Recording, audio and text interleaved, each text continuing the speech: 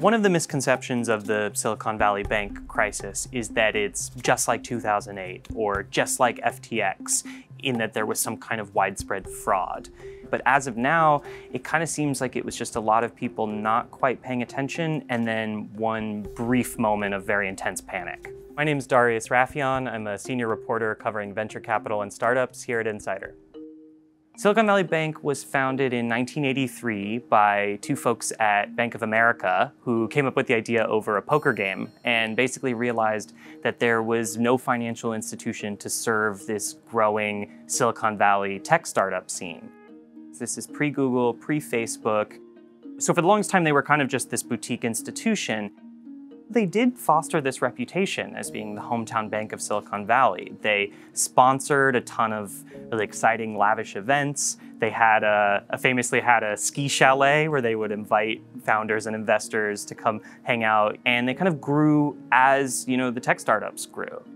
It takes a very particular type of banker to want to work with those companies. It's more risky and it's less lucrative.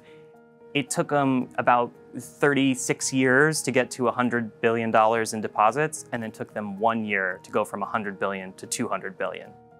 They inadvertently became the 16th largest bank in America, which was the start of some of their problems. They didn't do a great job of managing that massive inflow of deposits that they got. They suddenly had $100 billion that they didn't know what to do with. They ended up parking it in long-term, low-yielding, very safe mortgage-backed securities. That seemed like an okay bet when interest rates were near zero, but as interest rates rose, the value of that portfolio took a nosedive. So they decided that they needed to raise some money to kind of plug that hole. And they didn't do a great job of communicating why they were raising that money, and it started to get people sort of worried.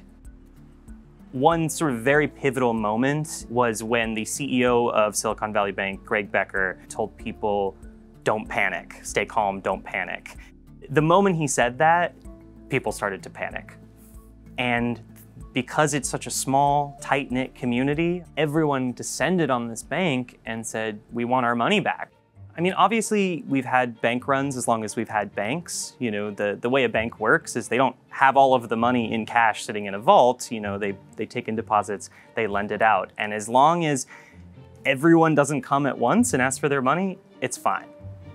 The thing that was different here was, A, we had a very tight-knit group of people who were all chronically online and constantly tweeting at each other. And what could have been a bump in the road became sort of a self-fulfilling prophecy. And the other thing is we're now in the era of online banking. I mean, people could just log into their accounts and say, "I want to pull my $5, $10, $100 million right now." So it just created this perfect storm where something that might have played out a little more slowly was happening minute by minute. And they suddenly had to come up with tens of billions of dollars that they didn't have. A lot of big companies that people might have heard of, Roku, Roblox, Etsy, Vox Media, had their money at this bank. And it really did look for a moment like some of these companies were going to struggle to make payroll, were going to struggle to pay their vendors. And that's when the federal government stepped in, said nobody's getting any of their money until we figure all of this out. This isn't really a bailout in the traditional sense. It's not the case that the federal government is having to write a big check to make investors whole again. The Federal Reserve did step in and create what they call an emergency lending facility to essentially backstop deposits, meaning that people who had money at the bank can access that money. This is a bank that survived the dot-com bust of 2001. This is a bank that survived the 2008 financial crisis. They really were a source of a lot of stability and support for the startup community in 2008. And so that's why it's so surprising that they were able to survive all these huge crises, and then something as simple as a routine capital raise just completely sunk them.